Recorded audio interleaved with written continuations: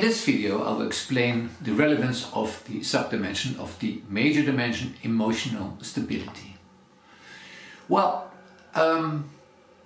also this is a complicated one, just with agreeableness. I don't know if you have seen this other video about agreeableness.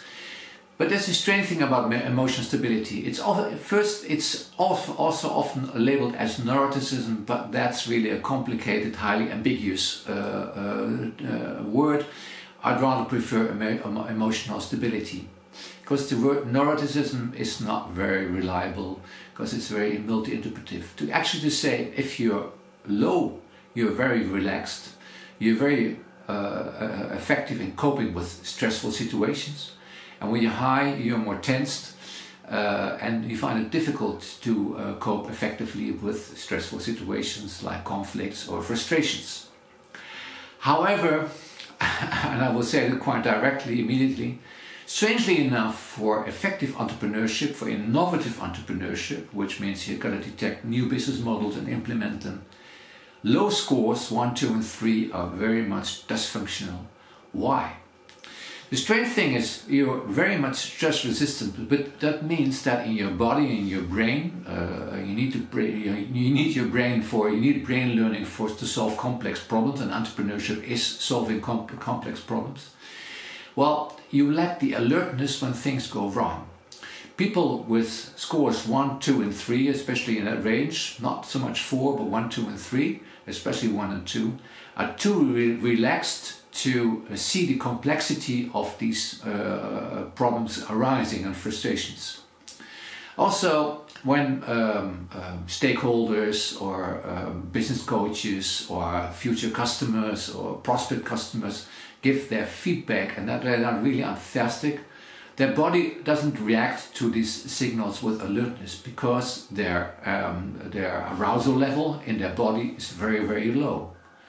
Which is a nice thing, but you're too relaxed and your brain needs alertness. It needs a higher arousal level. So if your scores are 1 and 2 on emotional stability, 1, 2 and 3, I congratulate you for being so relaxed, but take care, because for innovative entrepreneurship these scores are dysfunctional. Well, let's go into details. The first one is anxiety, which means you're tensed. Indeed, as if your score is 1 and 2 or maybe 3, then you're very, very relaxed in complex situations, which means often you're underestimated.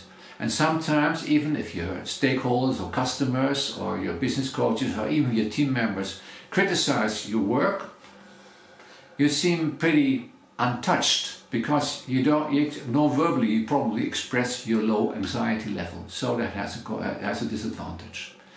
But especially low scores, you're very relaxed in complex situations, and it doesn't give your brain the stimulus, the motivation to solve these complex problems in a highly alert way. High scores are also dysfunctional. We're talking about especially scores about 7, 8 and 9, especially 8 and 9. And these scores could mean that, well, high scores in anxiety hamper your creative thinking, because you need creative, complex thinking to solve complex and highly ambiguous problems. And entrepreneurship nowadays is about predicting unpredictable, ambiguous, complex consumer behaviors. So these high anxiety could hamper the capacity, so negatively influence the capacity for complex thinking.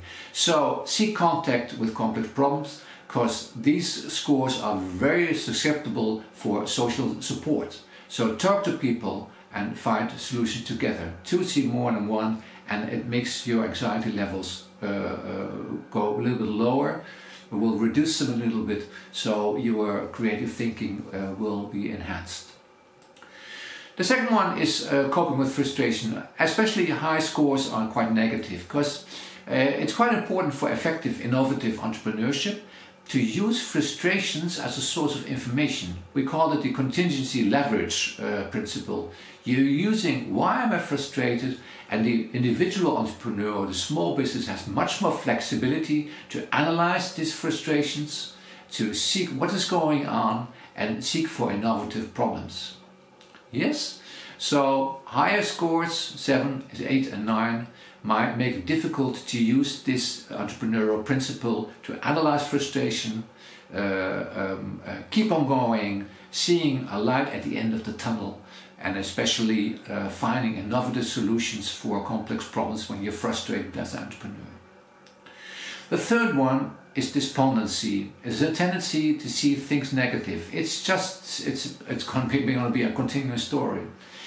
If you're high, especially 7, 8 and 9, you're frustrated, and especially your self-efficacy, which means I see myself as a person who can tackle complex problems, will be frustrated because your negative emotion, the despondency, you will label the frustrations and the complex problems as difficult to use and not within your reach. And that's a pity, because we found that if you talk about these problems together, you will find your own solutions.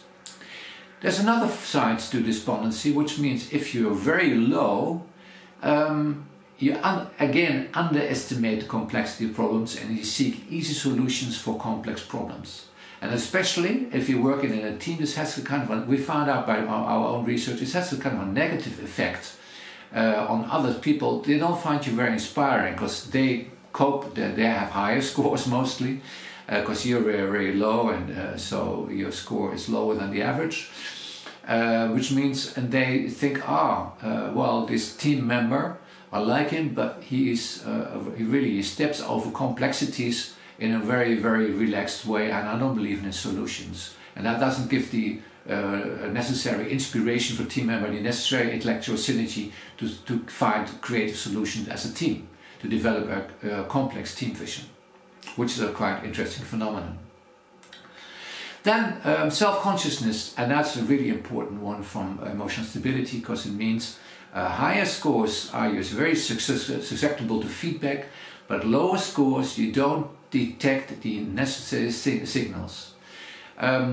Self-consciousness means you're very, very sensitive for social feedback, and if the feedback is a bit ambiguous or indirect, then if you have higher scores, then you will ask what's going on. While with lower scores, well, you can't satisfy anybody, and you're missing quite essential feedback, so you're missing some quite essential information, because your body lacks the alertness to detect these very important signals, to analyze them further, or go on questioning and asking deep questions. It hampers your capacity for deep learning, and which is quite important to solve complex problems, which you have to do as an entrepreneur. Impulsiveness is the fifth one, and it also has two sides. If you're very low, you're a little impulsive and you're very goal-directed. And however, sometimes entrepreneurship is very intuitive. Intuition is a very important learning principle. So which means, so if you're higher, your intuition is quite well developed, but take care that you're not running into every path which opens for you, because your impulsiveness leads you to all kinds of goals and solutions which will hamper your effectiveness. You got to be goal-directed, select multiple goals, but they got to be aligned. And multiple goals means 1, 2, 3, maximum 4, but not 50. And if you're very high on impulsiveness, you're seeing possibilities everywhere which will hamper your effectiveness, of course. But if you're lower, trust your intuition, and especially open yourself to intuition, and especially if you're coached, or if you're talking to people, you're having network conversation, use your intuition, what's rising in your intuition, because your intuition of entrepreneurs is very strong, successful entrepreneurs. Okay, the last one is stress proneness, which means you're stress resistant. If you are low, it means you effectively cope with stress. And entrepreneurship regularly is stress. It's of lesser importance. If you are high, think about what am I doing in stressful situations, and especially how can I solve them creatively, and talk to people, talk to friends, talk to stakeholders, and if you've got a business coach, well, talk to him and analyze it. And take care that these frustrations are analyzed and solved in a creative way, and believe in yourself, and don't immediately have this impulse that, I can't handle this stress, I can't handle this conflict, okay, leave it, and I will search a job as, I don't know, civil agent in the Ministry of Foreign Affairs, I'm just making the jokes. Yeah, take care that you don't you hamper yourself and effectively cope with stress. But analyze it.